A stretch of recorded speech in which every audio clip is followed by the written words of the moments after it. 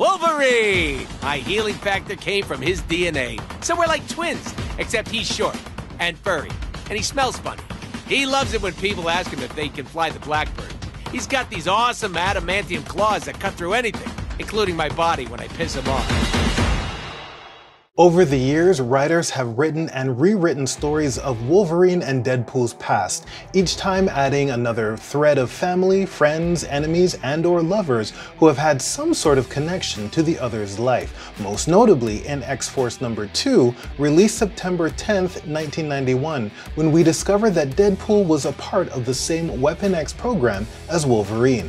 Their first actual meeting, however, didn't occur until 1994 in Wolverine number 88, when Logan finds Wade trashing his friend Garrison Kane's apartment. Flip the pages ahead to 2008 in Wolverine Origins story Deep End, where Marvel reveals that their true first meeting was back when the Winter Soldier, still brainwashed by Hydra, hired Deadpool to take out Wolverine, which was all a ploy to draw out Logan's son, Daken.